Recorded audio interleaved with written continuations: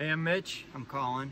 We are the proud owners of Bonvoy, and we're excited for you to be able to take this baby for a spin and camp and enjoy parts of Utah and the Great Mountain West. We just want to show you a few things before you get on the road so that you feel confident in this car that you're taking, but frankly this home that you're taking too. And so we're gonna give you a little whirlwind tour of that right now. Oh, hi there. So here's what we got in the dashboard driving area. This is like any other vehicle you've probably driven before. Old school key. Sorry, no push button start here. I'm gonna turn it over.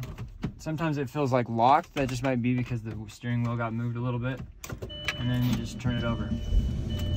Should turn over just fine. I'll beep at you. Buckle up, please. It's the law.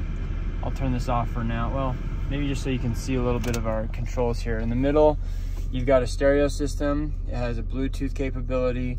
Auxiliary in. You can also plug in a USB drive with music, or you can plug in a USB cord for your iPhone and it will connect. Android, you have to do Bluetooth or auxiliary. Down here we've got a fan in the back. This actually doesn't do hot or cold air in the back, but it does blow the ambient temperature air, which is helpful sometimes. And this controls your upper area. You've got 4 levels of air through the different areas. It's got a nice mechanical feel to it. It'll make them like they used to. We have a kind of a auxiliary cord here for you that you can use, as well as a charging cable for iPhone. If you do need to charge something, you can plug it in here. We also have a plug in the back. In the dash area, we'll reset the miles for you every time. The control to change the driving is down here. And what else? Over here on the side is where you're going to turn on your brights. And then when you do have your lights on, you can dim how bright or dim the lights are there. And then we've got windows that will automatically go down. And they automatically come up. Occasionally you'll see this window kind of get stuck and come back down. It's just a little sensitive. That's okay, we still love it. You remember what it was like when you didn't have cruise control? Well, now you can remember no more. This baby doesn't have cruise control, so you just gotta drive. But one thing to remember, this is not your blinker over here. If you make it your blinker, you're gonna look like a fool on the road. So just make sure it's in the right steady space. Also, this push-in controls the back window windshield wiper as well. So just be cognizant if that's on or off. That's how you honk a horn. This is our Eurovan with the 1999 V6 engine. It has a 21-gallon tank, and it will go up to 80 miles an hour. We recommend staying around 75 and less than 4,500 RPM. It'll get about 21 miles to the gallon if you keep it under that speed. This is where you fill up the gas. It's a 91 octane or ethanol free, the gas type, 91 octane or ethanol free preferably. Gas cap comes off with no string attached, so just keep track of it as you're filling the tank. Also, one thing to note, it doesn't have one of the sensors that you may experience in your more modern cars, so the gas will want to come out, so just be cognizant of as you're filling gas to not overfill. You hungry? We got you taken care of. First of all, we took out the fridge and just replaced it with a cooler. It's nice because it rolls out, you can take it into your home, get it stored up, and get the fridge, go to the grocery store and get it all loaded up. We have storage space for you here, either in here, down in this big old hole. We have some shelving space still for your other foods and things that you purchase. But the way you want to cook it is under this beauty. You're going to have to pull up the clips on both sides at the same time. Then it kind of releases. It's got a hydraulic that keeps it held up. I can turn on this light here for you, just to give you a little more light. Got a sink, you can just flip the faucet on. Just runs cold water. We have a 12-gallon water tank and an 8-gallon holding tank. We call that gray water. And so that's where the gray water goes. That'll be something we ask you to empty on your way home. This is the oven. You just pull, or the range, excuse me. You pull this lock control off. Pull up one flip. I put this fly out first, then lift this up. You're gonna thread it through this little tab here, and you pull the tab and twist. It'll kind of lock it in place. Then if you want to start this beautiful little thing, we'll have a ladder here ready for you. And you can just turn and burn. That's how you work the kitchen. All right, so when you want to turn this thing into a dining area, we have 2 tables here that are clipped in for your traveling purposes. And you can unhook. I'll just show you one table for now, but you can see there's a single leg you can lock in. And then what you got here are these little grooves that fit into the grooves here. You just gotta lift it up.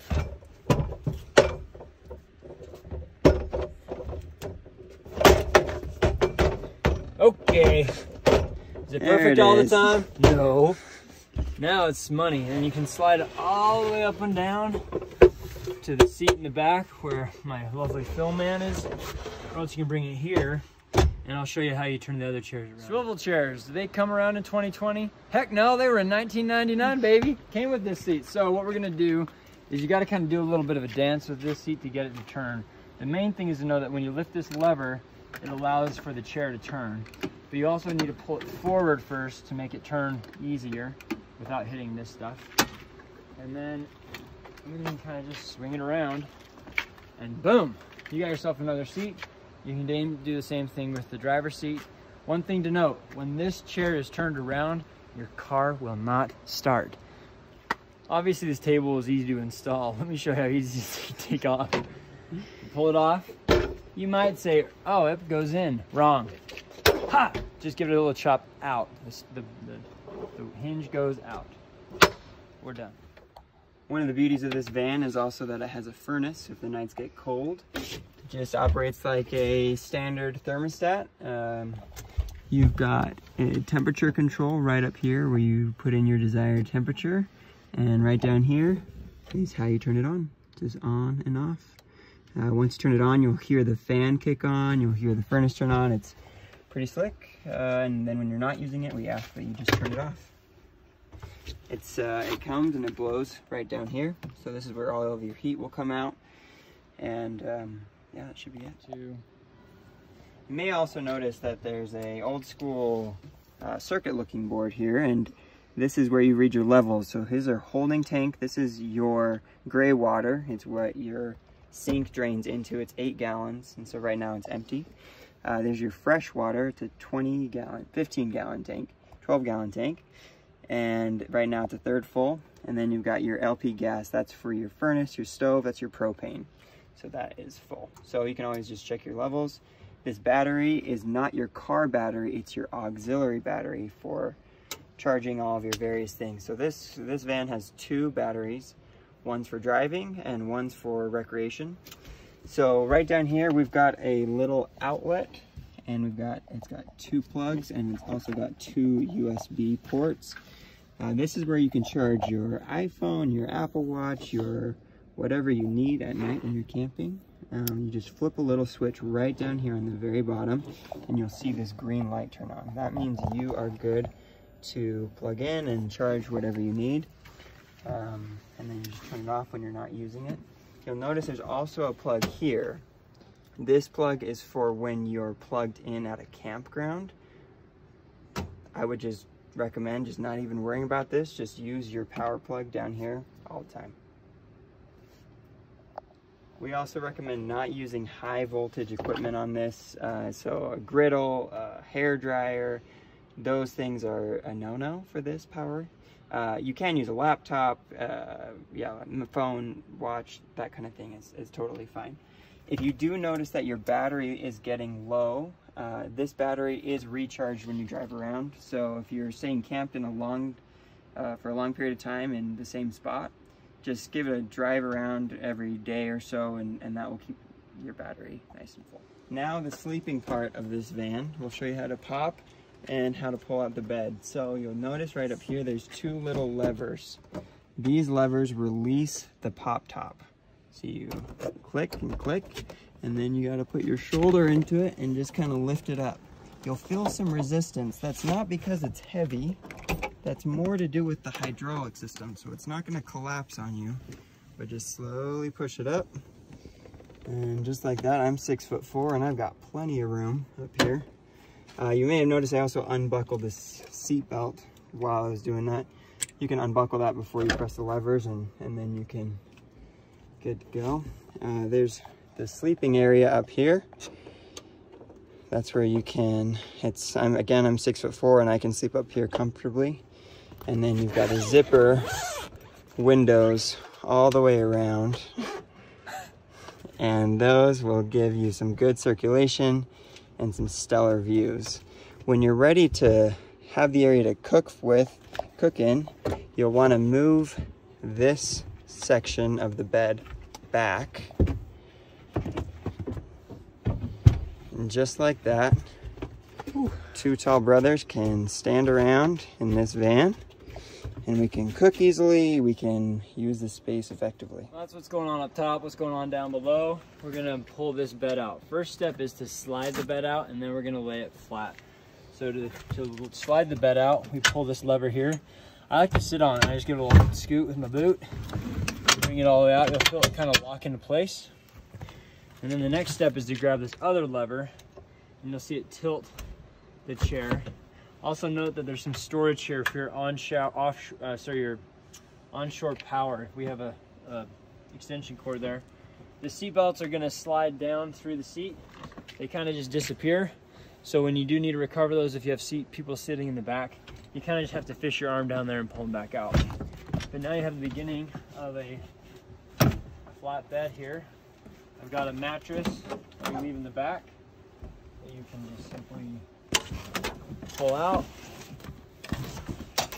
and throw over. You'll notice we've left some of these blackout blinds essentially for front seats. We'll talk about those in a sec. But now, my friends, you've got yourself two beds. What happens in the van stays in the van, unless you want to show people, and that's fine. But if you want a little privacy or just get the lights out at night, we've got blinds all the way around this, mostly through these cool accordion. You grab the tabs in the middle and they connect through Velcro. And there you go. Perfectly blackout? No, but they do give you full privacy. So what we're gonna do to take them apart is just gently kind of peel them and then kind of let them go slowly. Please don't try to let them fly back too hard. We've got one big sheet that can go across the front dash to help black out a lot as well as give privacy. And then for the sides of the van, we don't have blinds here. What we end up doing is it's kind of oversized, and you kind of just do this. You kind of just give it a quick little slam, and you can lock it into place, and that gives you real extra privacy in darkness. Now we're just putting this lower bed away. We fold this mattress up.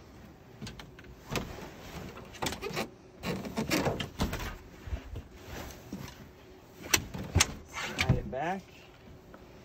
And then in order to put this seat back, you just do exactly what we did before. Lift this lever, and that will allow the seat to fold. And then you pull this lever and slide it back. Now we're just putting this other bed away. We've got one board. You need to slide towards the front. What you want to be sure of is just that this stays right on the track where it's intended to go. There you go. You can see how it's lined up on the rails. Everything's rested down. We'll close our view window up here. And now, when you pull this down, open the window and grab the handle, but pull mostly from the window. So it's gonna be kind of a slow process, but you'll slowly pull it down, and then you seatbelt it in. Now what you wanna do is these little hooks are gonna go down into this hole. And this fabric really wants to get in the way every time.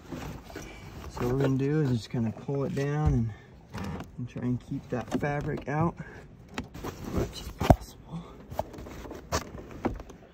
And then once it's there, just give it a nice pull on the skylight. Nice pull on the skylight there. And you can put your fingers in that hole and you can feel, we can't really show it on camera very well, but you'll be able to feel that there's two little metal clips that are now touching, and the pop top is secured.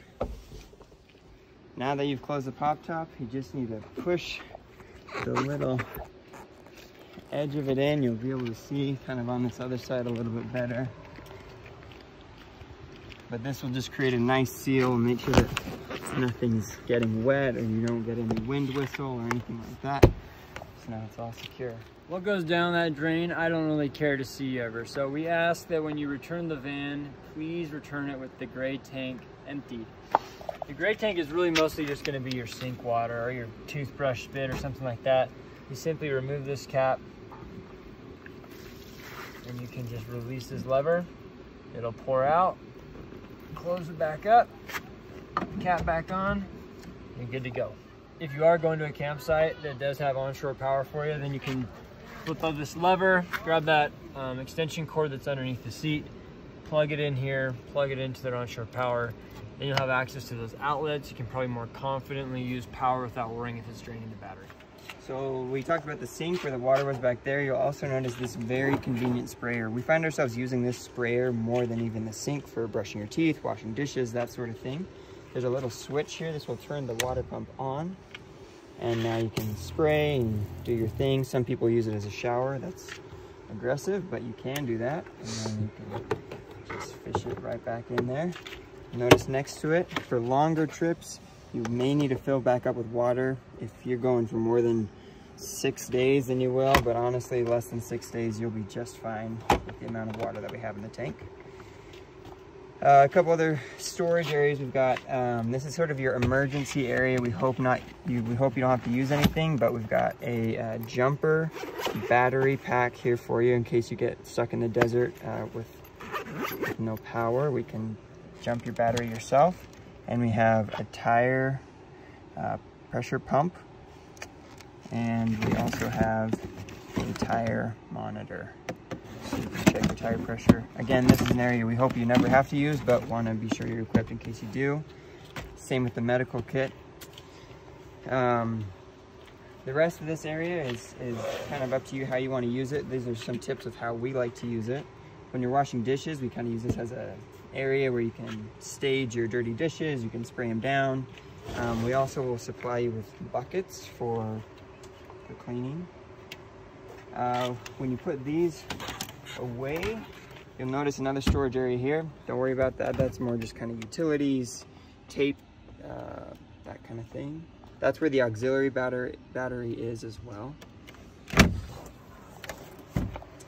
And then down here is where we store a mat for when you're pulled up to a campsite. This mat's about 8 by 10, and you can lay it out in front of your van area, and you can have more of an indoor-outdoor area. And then we have some leveling blocks that you can use to level if you're camping on a hill. A storage area is you can use however you want, but we have towels and pillows and sheets in here for you. We have not provided sleeping bags or kind of oversized blankets to sleep with. We just have the sheets and the pillows and the pillowcases. So if you bring your own comforter, blanket, or sleeping bag. We're often asked, so what's included in this thing? Great question. I'm gonna try to give you a little walkthrough of some of the things that we're gonna include for you so you don't have to pack everything. So a couple of things we got for you. This nice cooking pot. Inside the cooking pot is also a tea kettle, so you can have some morning tea or bring your own coffee if you want coffee. We do have this pan that comes out. Then we all like eggs when we're doing a little camping probably, so a non-stick pan is pretty helpful. When you're ready for dishes at the end of all that cleaning, we do have a bucket for you, a couple buckets and some rags. We like Dr. Bronner's, it's a good natural cleaning agent. We're gonna include for you 4 bowls, 4 plates. We got this wonderful shoebox full of magical things. Knives, spoons, forks for a group of 4 people. some spatulas, some tongs, all sorts of items just to make things a little easier for you. We have trash bags and then we also have an egg protector for you. With the trash bags, just one comment there. Sorry, it's a little noisy. We have this compactable little trash bag for you. We ask that you use. It zips up at night so it keeps things less stinky, and hopefully that makes you feel a little more comfortable. Obviously, we're also including that sand mat that we showed you, also camper chairs and a little camper table for two. And we're just excited for you to use all this stuff.